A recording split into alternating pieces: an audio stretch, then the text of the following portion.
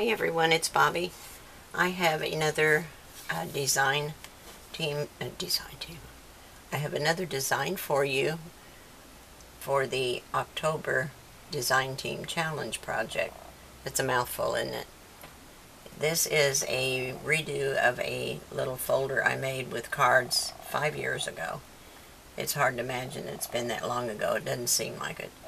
But this little folder is the quickest and easiest thing you'll ever make.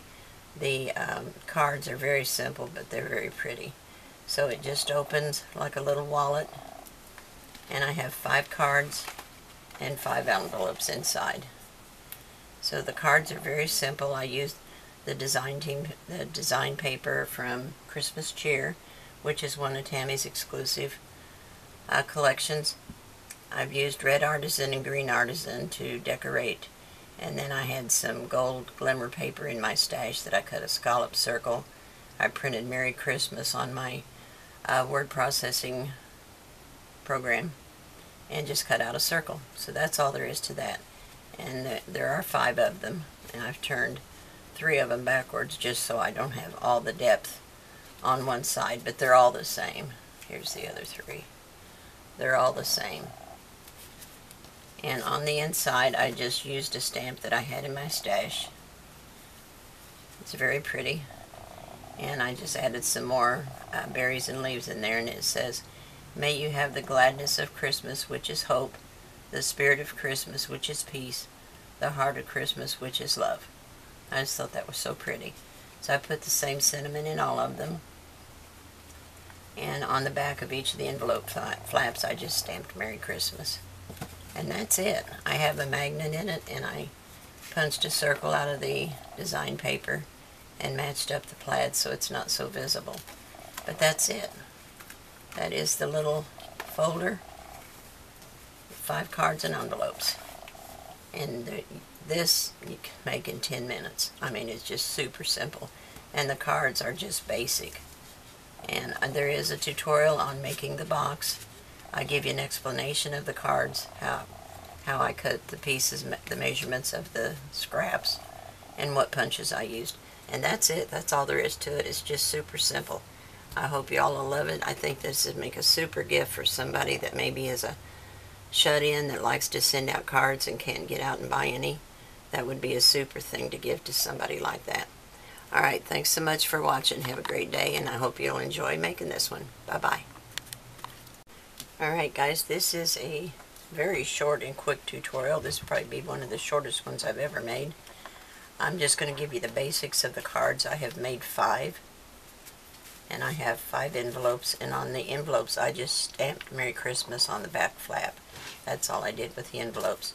And then on each of the cards, the base is 11 by 5.5, I believe. Let me double check.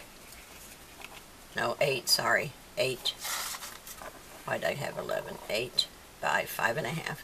And then it's scored at 4. Yep, scored at 4.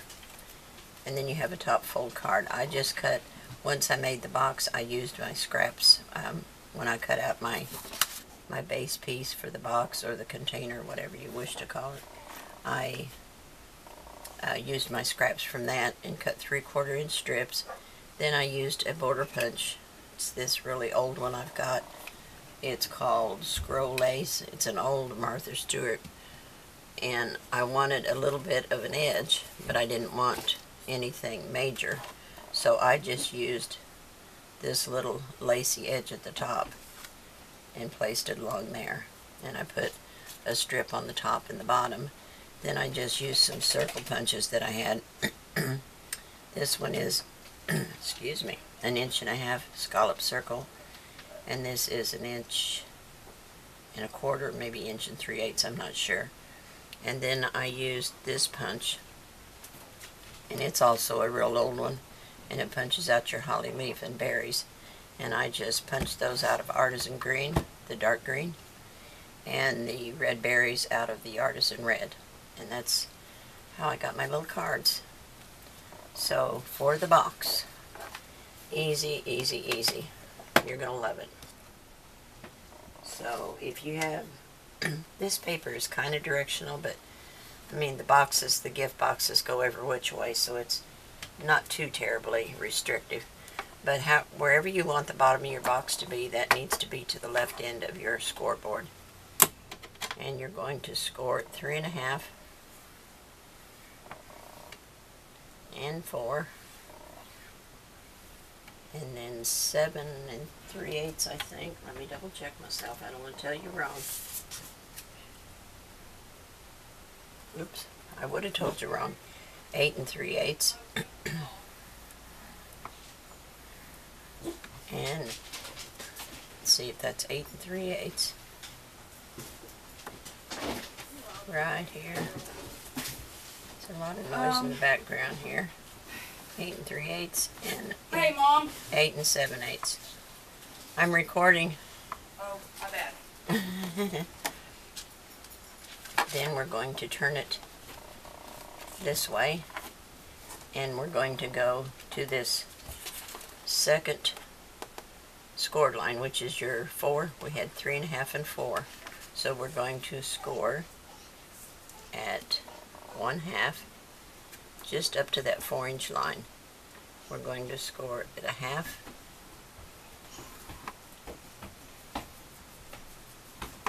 and 1.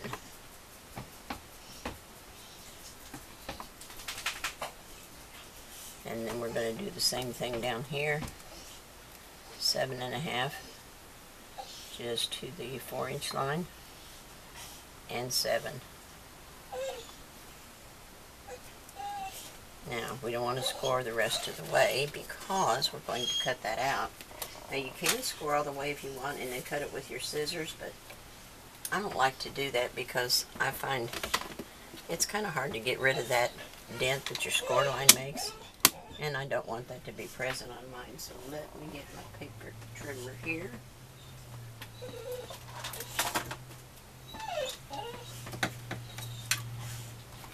Okay, on the 4-inch line,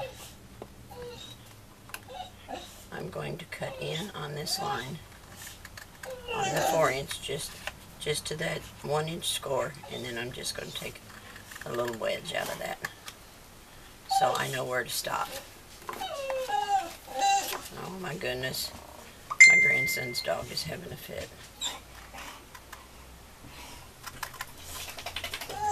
I fed him and taken him out and everything. My grandson's out of town, so I'm babysitting his dog. So now we're going to put this in. Now remember, this is the bottom of your box, the base. We're going to put it in at the 1-inch. And we're going to cut this off at 1-inch all the way down to this notch we made. So we're going to start at the 4. Let's see if it's, yep, it's loose, I got it. So that takes care of that side. Now we're going to do the same thing over here. 1-inch. And we're going to take it out just down to that 4-inch score line. Yep, I could feel it with my paper trimmer. It'll be about the easiest box you ever made. I tell you, it's really super easy. Okay, so we're going to burnish on all our scored lines. Where is my other bone folder? This one is the one I like the best. So we're going to burnish. This is the top of your box, or it's kind of like a little wallet style box.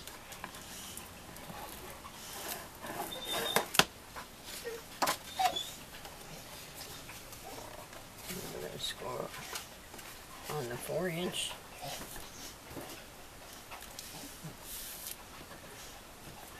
Does that match up? There's that one. One more.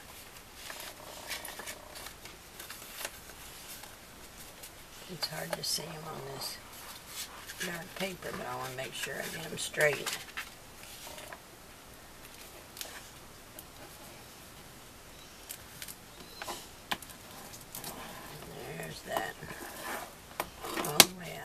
can score these 1/2 and 1 inch. There's your 1 inch and the 1/2.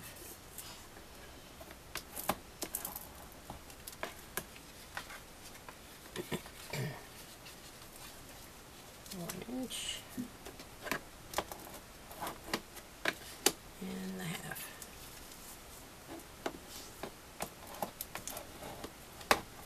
Okay, now we just got a little bit of trim work here.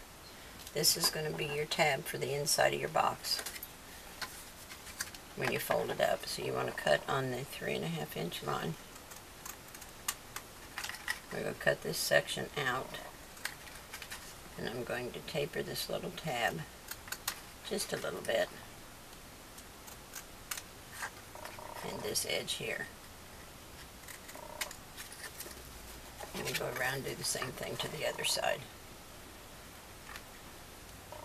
So we're going to cut in on the 3.5. Cut this extra 1/2 inch off here. And we'll taper this one. And the top and bottom of this little tab. Now you'll need to decide if you want to use a magnet or string or Velcro for your closure. I'm going to use a magnet, but you can use whatever you want. Let me grab a magnet here. I should have had one out and I didn't.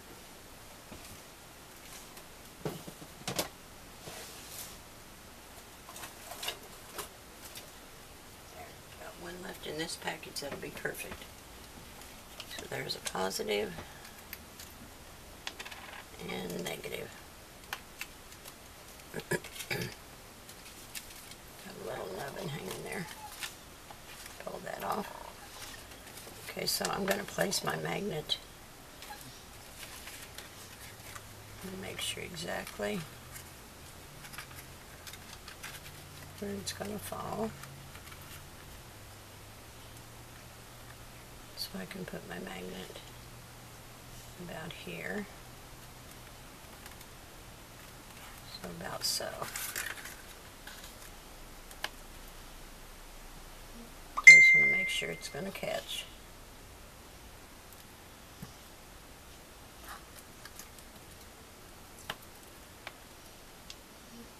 And I'm going to cover about sideways like that. And then we'll cover it with a piece of tape,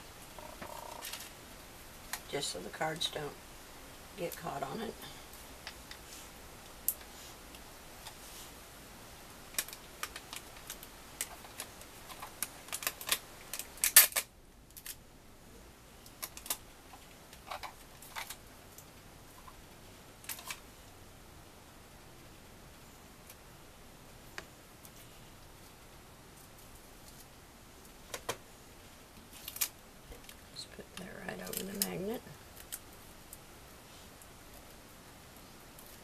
Now we can apply our glue. Now I'm going to ink mine just a little bit on the edges to get rid of that white core. You don't have to if you don't want to, but I want to.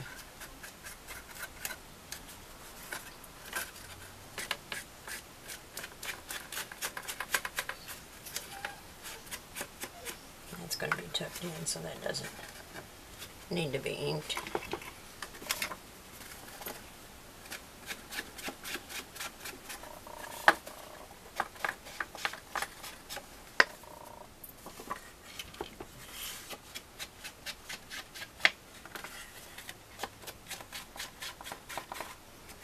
Just to get rid of that white edge.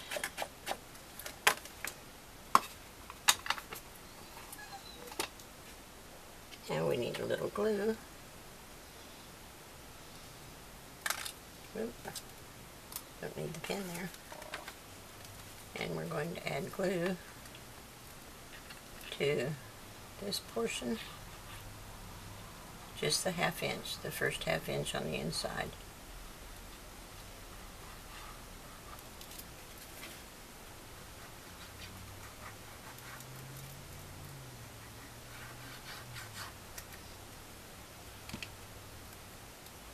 Okay, I'm going to bring this little tab to the inside. And bring this right up and match up your edges. And then you can take a bone folder or something and put in here and press this down so you get a nice square edge. And then we'll do the same thing over here.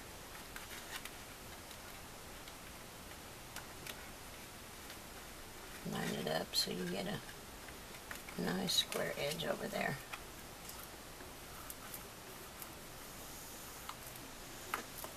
Now if you want a notch in there, you can put a notch here before you glue it down. I'm not going to put a notch because mine are plenty visible where you can grab them, so I don't really need it.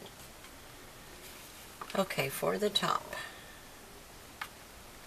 let's see where my magnet's going to go, right there. Okay, so I need a piece of tape, score tape.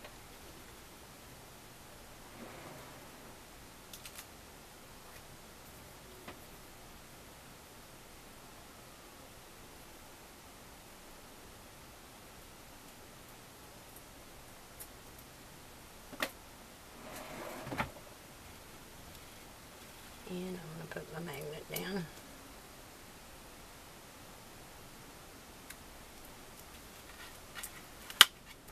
Right there. And I'm going to square up my top.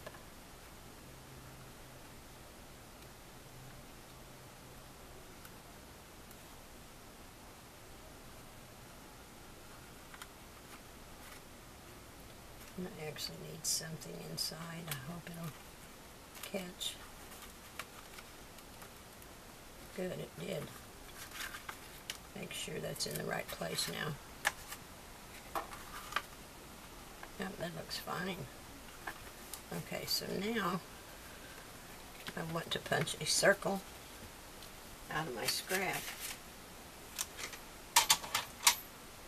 I find a scrap over here that's big enough. There's a piece. And I want a circle to cover my magnet. Let me grab a punch real quick.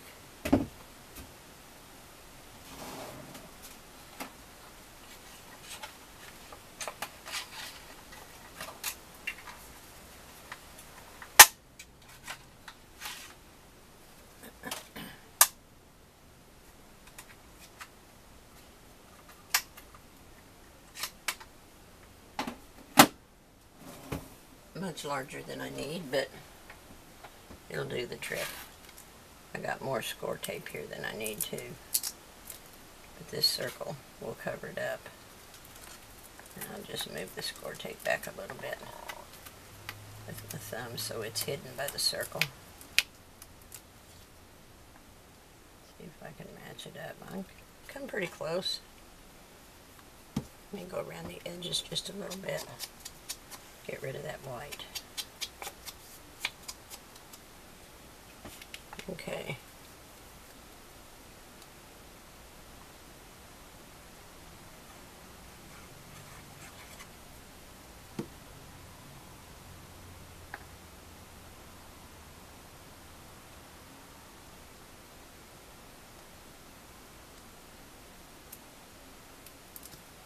Pretty close.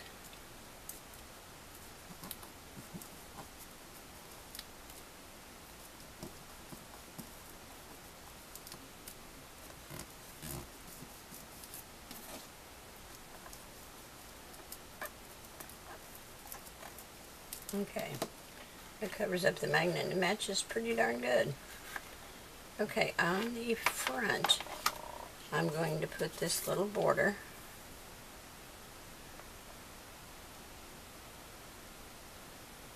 And then I'm going to put a little strip of gold glimmer that I had in my stash. And I'm going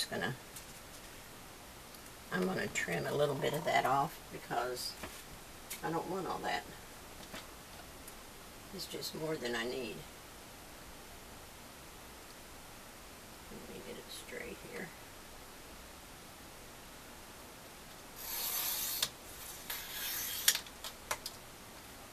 I just don't need that wide of a trim. Okay, so I'm going to add some glue.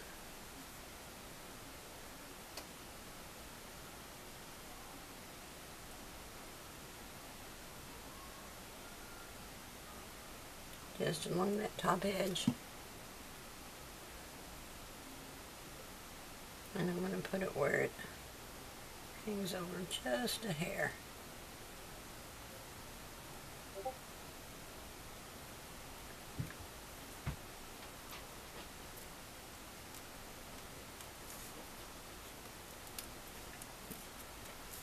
And now the gold.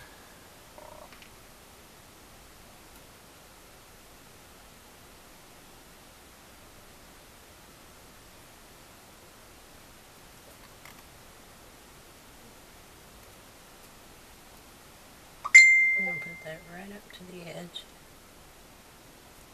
And just to the top of that little curvy thing there.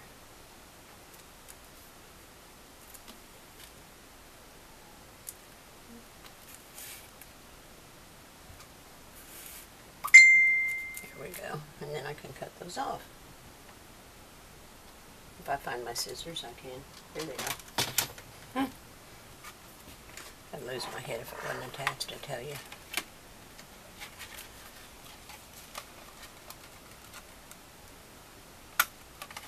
Got that tape stuck there that I cut off a while ago. And this side.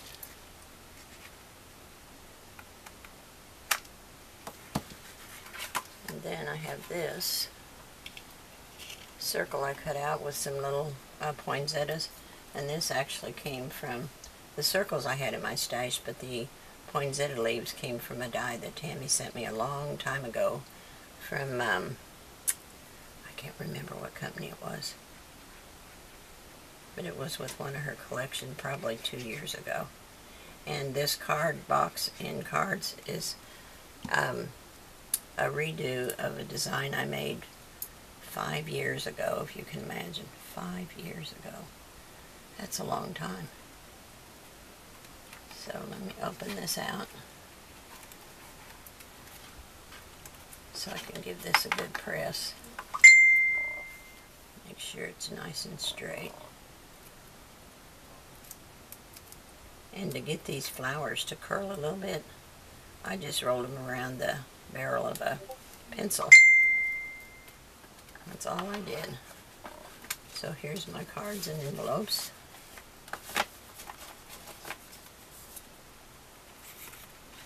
They all go in the box. Well,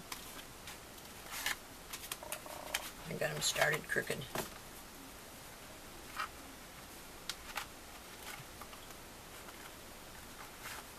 Here they go.